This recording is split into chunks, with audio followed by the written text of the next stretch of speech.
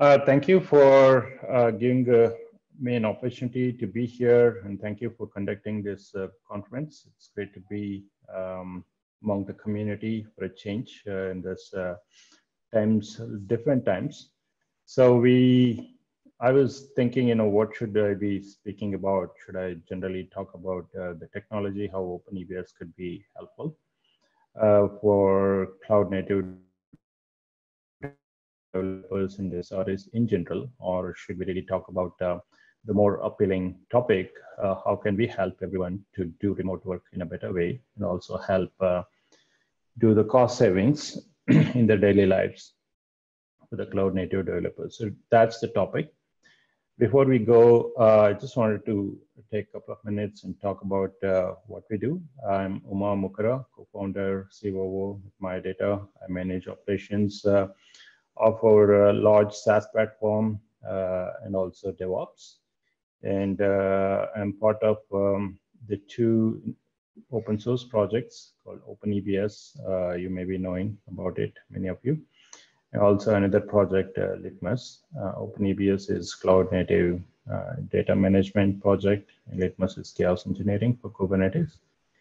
And about our company, we are a Bay Area startup, and we are the #1 private company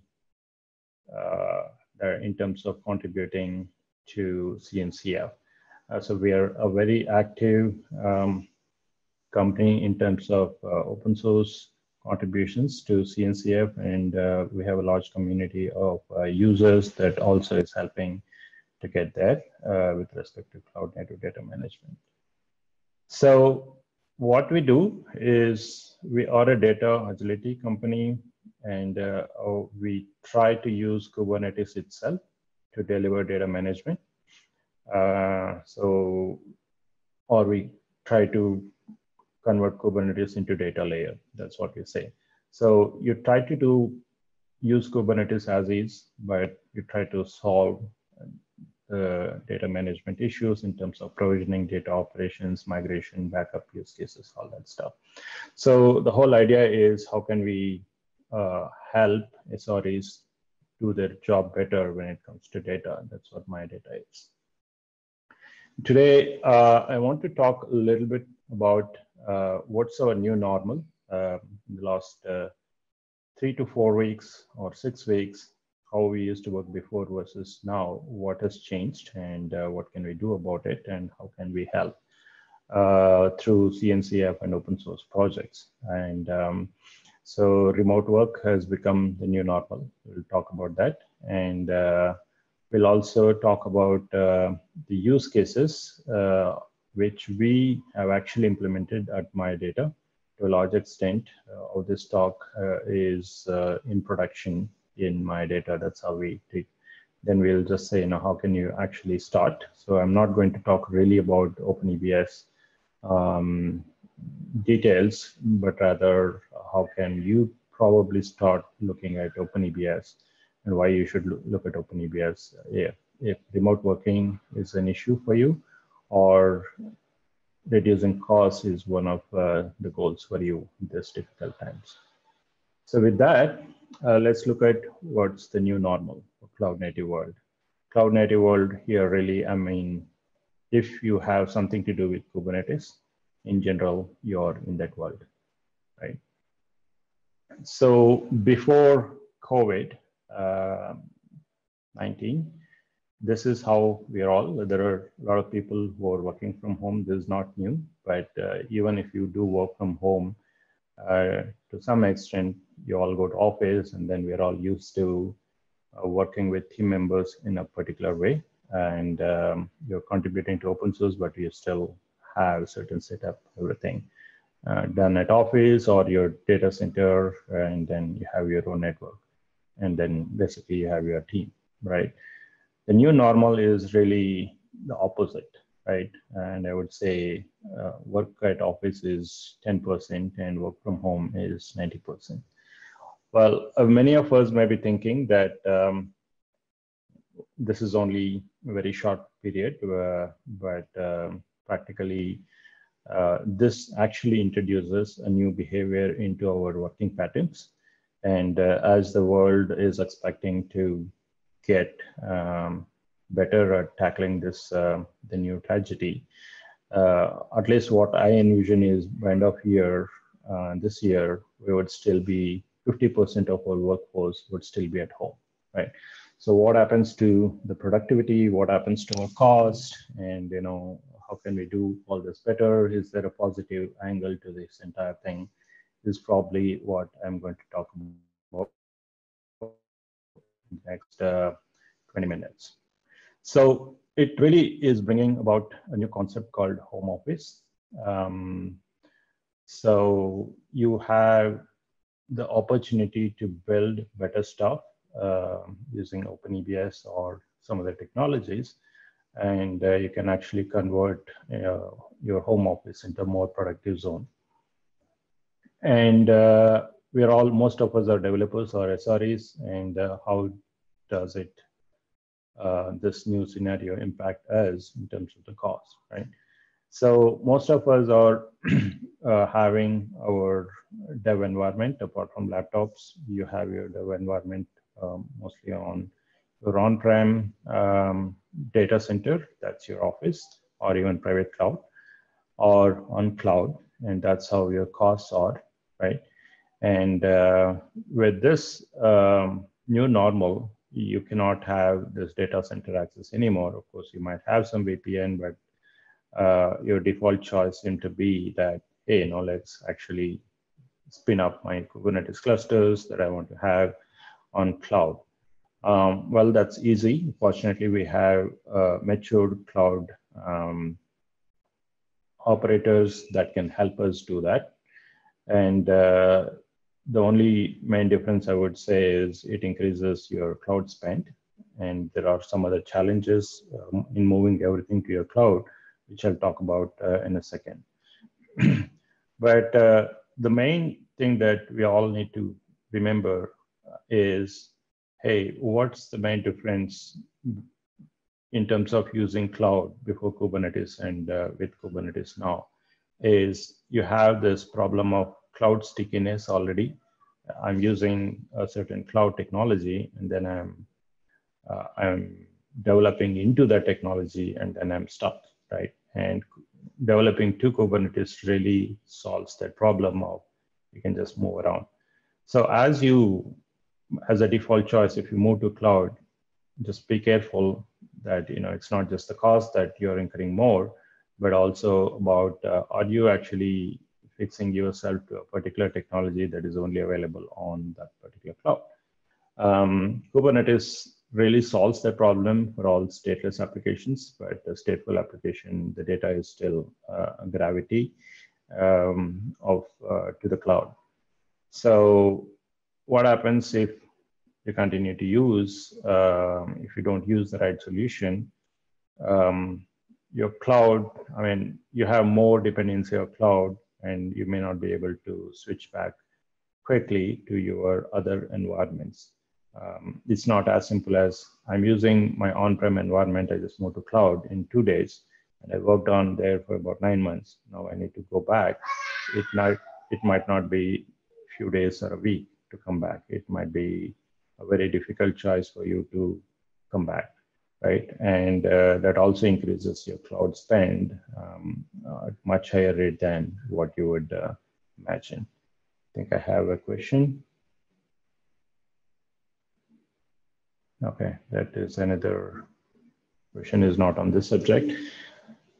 So let me move on to the new challenges that we are facing, right? This new concept of hybrid cloud and multi-cloud environments is to take advantage of different cloud technologies, and also this Kubernetes being able to provide a substrate that is common across all this cloud and on-prem. So you have 100% flexibility in designing your infrastructure, your environments the way you want. But probably now, because of this work from home thing, I'm about to move everything into cloud. Basically, I'm reversing what I did in the last few years. And because of hybrid cloud, there was flexibility and a lot of cost saving. but now am I actually reversing it? Is there any quick thing that I can put together, right? And as I said, more importantly, just to summarize, it's not just about the cost, but I should be able to come back to a technology that is in line with my multi-cloud or hybrid cloud technology. So what are the new possible solutions, right? So you need to be really careful about cloud lock-in. So make sure that you pick a solution that your data is not gravitated towards the cloud itself. And you have a choice to do a lot of stuff with the Kubernetes from your home itself, right? And one of the major challenges in this is about the data. What is the most important thing that you can get on cloud very easily? Well, I can use EKS or GKE, and it's very easy to spin up. And that has become as easy as using it on cloud on your laptop or home office as well. Nowadays, you can use Minikube and other KubeADM and many other tools in open source, which are easy to set up Kubernetes at your home office. So that's not a big challenge. The real big challenge is probably about data and how do I actually get an equivalent data solution that's as good as EBS or GPT in my home office, because I don't want to rewrite all my scripts that are actually working for a given storage class. So we need to pick up a solution in terms of the data for your home office.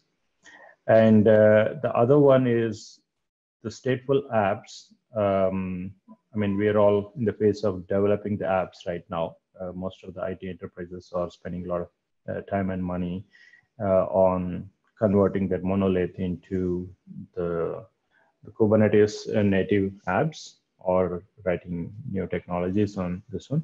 So CI/CD pipelines are a major investment. And then if you move to cloud, all of this from your enterprise, there could be some cost implications. So make sure you choose the low-cost architecture on cloud. That's one of the things that you take care of. And then just like the previous talk was talking about, it's all in open source, free. There are a lot of freely available solutions that you might want to search for, where you might be surprised that there are already some solutions which you can just click a button and subscribe, and then you have it right there. You need not actually pay money for. I'll be talking some of it in this next 15-20 minutes.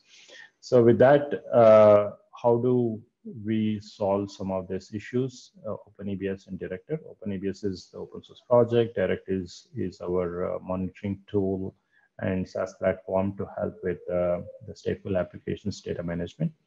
So with these two technologies, you can actually set up an EBS or GPT equivalent infrastructure on your home Kubernetes clusters very, very easily. And by using these two technologies, you can actually bring out up to, or sometimes at least 50% in majority of the cost, by 50% in majority of the CI scenarios. And by going into this, you are actually mimicking your hybrid cloud at your home office, right? So whatever works from your on-prem to cloud now should work from your home office to cloud. So that's the idea of setting up. I'm just working from home, but I have an on-prem at home, right? And I can set it up for myself. I don't need like big DevOps team to be able to do it. Of course, it's not going to be as big as that. It just needs to serve only your needs. So it should be easy enough for you to do it if you know Kubernetes and OpenEBS. And then Director actually gives you free tools in terms of monitoring, management, logging. You just need to subscribe and it's all free. You should be able to get them. You don't need to set up a very deep Kubernetes based monitoring solution at your home office. You just get that for free. And then with this, you actually have no problem of cloud lock-in. You can go back, and that's the main problem that OpenEBS solves. You have no need to worry about cloud data. It's an open source technology, CNCF project. The data can be moved from any cloud to any cloud or any Kubernetes cloud to cluster to another cluster. So what are the use cases that I just want to touch upon in this is how do you set up the persistent storage solutions similar to EBS and JPD at your home office and then get your cost down by about 90%, right? And if you are using some production apps on databases, depending on the databases, like RDS on AWS, how could you actually reduce the cost and still be enterprise feature equivalent? And if you are moving or planning to do a CI solution onto a cloud, how can you actually have it more cost effective? And I'll talk about how we actually solved and got up to 90% cost reduction. We used to burn a lot, but that has changed. And then the other one is a lot of us are using in our production environments or staging environments NFS storage, where you have a lot of data that multiple applications are using, and you might be incurring a good amount of costs to get your storage working. So if you want to do that at your home office or get it on cloud, you can still optimize and get about 40% of it. So before I go and talk about that, let me talk a little bit about OpenEBS and what was the main problem that we are solving. So Kubernetes has converted most of the stuff into microservices, but the data is still, you've got CSI, you've got good plugins to access storage and provision storage, but the storage itself is like probably external. It's all going into monolith, and that's the gravity problem. And you still need some big management team in terms of DevOps teams to control and manage the storage. And with OpenEBS, we actually break that monolith into a microservice. So with OpenEBS, you have CAS, container attached storage, where each volume itself is a storage controller. It's always sticking to your microservice. So just like you manage your app, you're managing your storage. So that's the fundamental design difference that OpenEBS brings into Kubernetes management. And using Kubernetes itself, we manage all these pods, the storage objects, and then by way of doing that, you are actually not managing a big different storage system, but you're actually managing another Kubernetes object. And we call it as a declarative data plane for your applications, and that's built on Kubernetes itself. So if you have Kubernetes, you have some storage disks on your worker nodes, and you got all the EBS equivalent that you need right there on Kubernetes. So let me introduce OpenEBS project. This is the GitHub, and we are also now on Kubernetes Slack channel. The channel name is OpenEBS. The community is quite big. We have seen a lot of new clusters coming up, up to 1,000 or more than 1,000 clusters that are being deployed every week.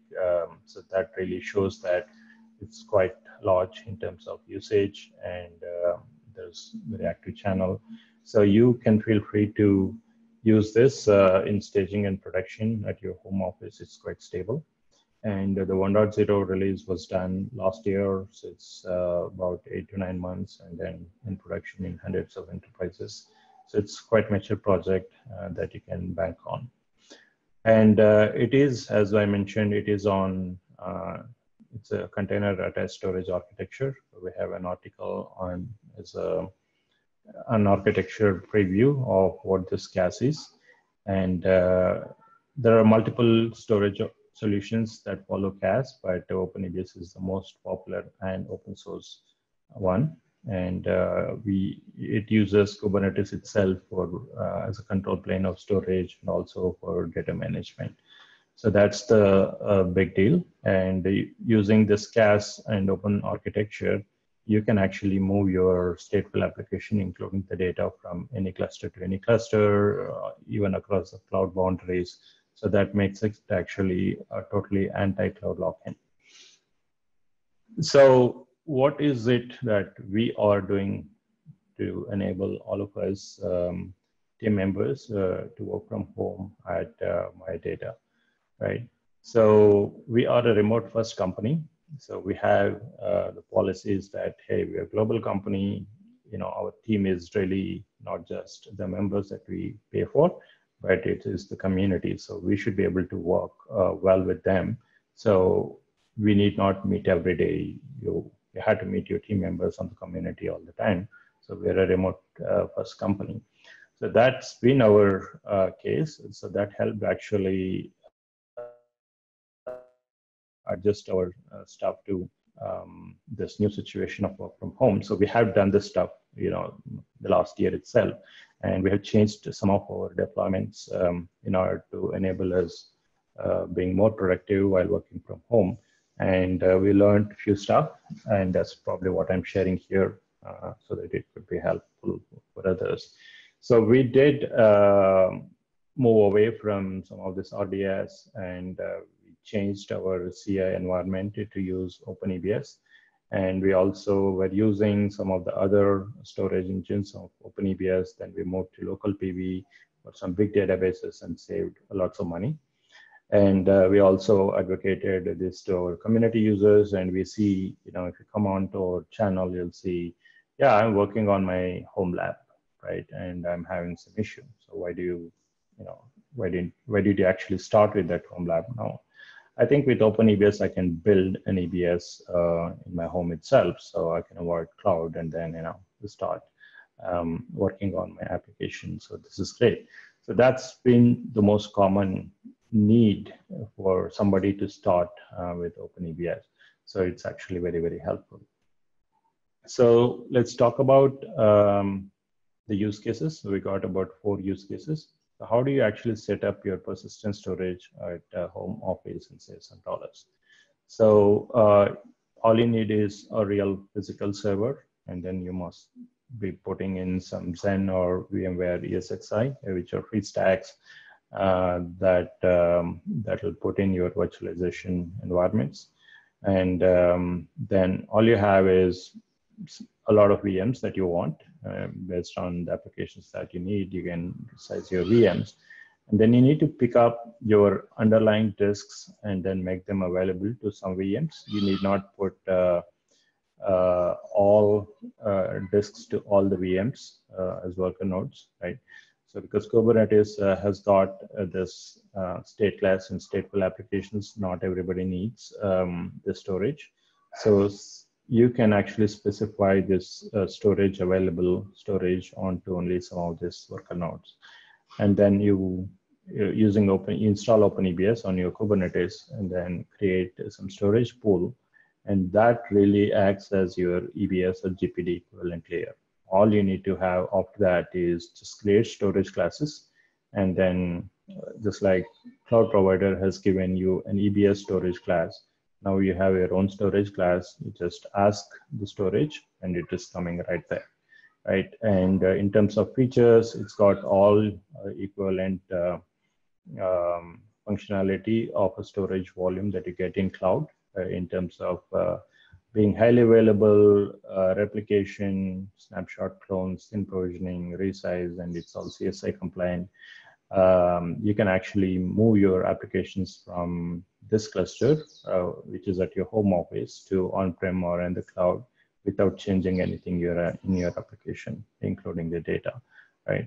So that's the real advantage. The benefits is you have your cloud at home right now, the entire data persistence layer. And the cost is just the physical servers, the rest is free. Whatever you want to do here, the event support is available on Kubernetes Slack. There's about 2,000 people in that Slack channel, so you should be able to get good support. And by some estimates, you should be able to save around 90% of your costs of using cloud for this persistent needs. So that's the first use case. So please do try it out if that's useful. And then for moving the applications from one cluster to another cluster, this is also free. It's available on director.mayadata.io. You can actually schedule some data migration from one cluster to another cluster, and then move it whenever you want. So you are not stuck to your home office once you start writing your data and then build some good solution. You can just move it onto any other Kubernetes cluster as long as you have a connectivity to that cluster. Right? So the benefits is it enables you to work from home and saves a lot of things. And first of all, it's easy, and it's open, and it's free. So what's stopping some of us to go and take a look at it? The other one is, well, that's good, but that's good for my non-critical applications. What happens if I have some real business application? Now I'm trying to move on to cloud, or actually I'm on cloud, and then I'm using this the database service layer that a cloud provider is giving, and it works well, but now I need to save some money, right? And we used to have the same problem, and then ended up spending a lot of money every month, and we wanted to move on to OpenEBS. First reason is we wanted to dog food our own technology. And second reason is really to save some costs and then try these things out. So this is how a typical, I've taken some numbers from some of the price lists that are there on AWS. So for your RDS that is running, it's outside your Kubernetes cluster, and you connect your application to that RDS IP whenever you want some database needs. And typical cost of that is about $6,000 per month for a reasonably low latency, high performing database. And that's the profile of RDS. You can set up the same thing with provisioned resources. The cost of 3 nodes with 24 core and with reasonably large memory will cost about that much, $2,000 in EBS. And because it is in production, you can get some licenses. That's also quite low compared to everyone else. And for about half the cost, you can actually have an RDS equivalent with OpenEBS on any cloud. So that's the second use case. The benefits are really about you get an equal featured database for much lower cost. And if you're sharing or your data is big, then you can actually use the thin provisioning feature of OpenEBS to not really provision all the storage right away, but you can do it only when needed. So one of the major attributes of cost savings on the cloud with respect to data storage is thin provisioning, as many of you know. Most or all of the cloud providers charge you based on the provision capacity, and not based on what you actually use it, right? So that's the biggest difference in terms of cost savings when you use OpenEBS thin provisioning features. The third one is about for CI. I'm building a good CI platform on my cloud, and what are the main challenges? Let's look at some of this reasonably large CI pipelines. And typically, you spin up a pipeline, you need to do a lot of testing. So you may spin up about 200 pods. You need some persistent volume. So each application may have more than one volume. So let's assume that you have about 400 PVs that you need in this entire life cycle of 2 to 3 hours of the pipeline. And the volumes are about 500 you need to get. And even if most of the time they're all very small in a pipeline, but you still provision about 5 TB for about 2 hours, right? And you just provision 10 GB, but you may not actually use it because you just write some data, and you may not be using all the data all the time. So in typical pipelines, you use about 20% in those few hours of what you provision. So the challenge here is you've got a lot of hundreds of small PVs where capacity is not being used, but you are being charged for the entire thing. So how can you avoid? So that's one challenge. The other one is many a times, there's a developer environment and pipelines fail, and you expect them to fail more often in dev than in production.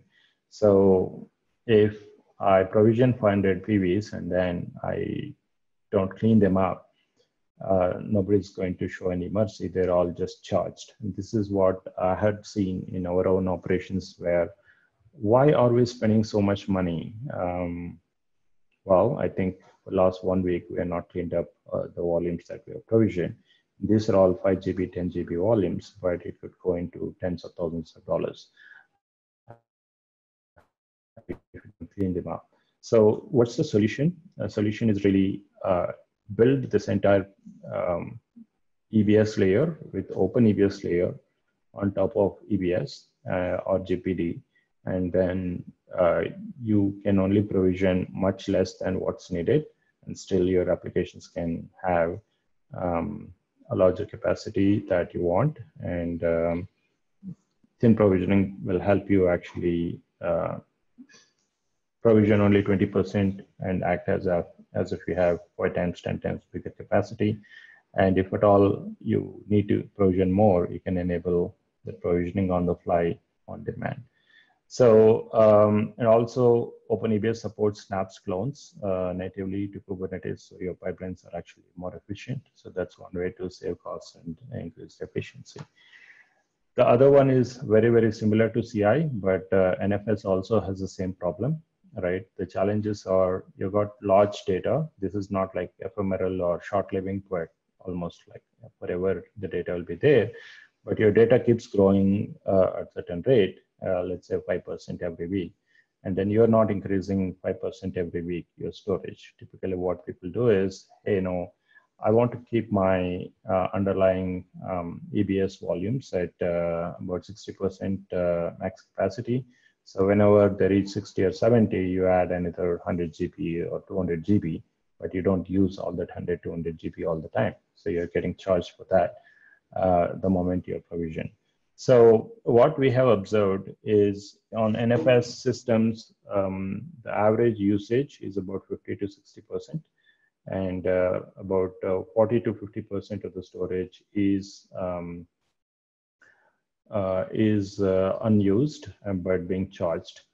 So let me see. Okay, it's about time check. I got about 5 minutes. I think I'm almost at the end. And the solution is, again, use OpenEBS to do thin provisioning and save up to 40% of the cost, and that one. So I want to do another quick analysis of the cost that we did and how we saved money, right? So, and this is how on GKE or GCP, how typically the cost analysis that went in. We used to use some cloud storage, and then a lot of GPD PDs. And then we used to have a lot of worker nodes and GKE nodes. And we were burning about $80,000. And then we actually reduced that to a lot after actually using OpenEBS underneath. So we thin provisioned the persistent storage as well as cloud storage to get around 80 to 90% of the reduction using thin provisioning. And there was another major factor that contributed to savings is we moved from some of our other storage engines, which provide a lot of good features like replication and snapshotting, but some of your database applications need not have them because they have them built in into that databases itself. So we moved to local PV, and because of local PV usage, you get the same performance by giving more CPU availability to the other services. So instead of running your Kafka with 5 replication pods, you can now run it with 2 or just 1, right? Because you're using the local storage and it's all good. So just by moving to local PV, OpenEBS local PV, which has an auto provisioner and other management capabilities associated with local disk, you can actually save a lot of a lot of computing resources, and that attributed to some savings. and overall it's about 50 to 68% of the needs. So this is one of our own experience that happened towards the end of last year, and this could be helpful for you guys to do this. And I'll share the slides, and probably we can chat on OpenEBS channels for more details on how we can help each other. So getting started, all you need to do is OpenEBS is free. You can get it from OpenEBS GitHub. And to get the director and other good utilities, the free tools, you can just sign up at MayaData. And director also has OpenEBS provisioning and all within it. So the best way is just to sign up yourself at MayaData.io and then start getting there. So the moment you sign up to director, you get instantaneous access to Prometheus, Elasticsearch, topology views, and then you can connect your cluster and then install OpenEBS, set up OpenEBS, and then start managing your data. We have this help center here, help at MayaData.io. Feel free to go and look at it to get yourself started. So the first steps really is, if you don't want your cluster to be connected to a SaaS platform, you can just download it, and it's a Kubernetes application. You can install it on your on-prem home office cluster as well if you want, and it will give you all this nice tools about metrics, logging, and then this DMAS, which you can use to move your application from one cluster to another cluster. So set up your director, connect your cluster, and then using director, you can install OpenEBS, provision storage, set up your EBS at home, and then start having fun.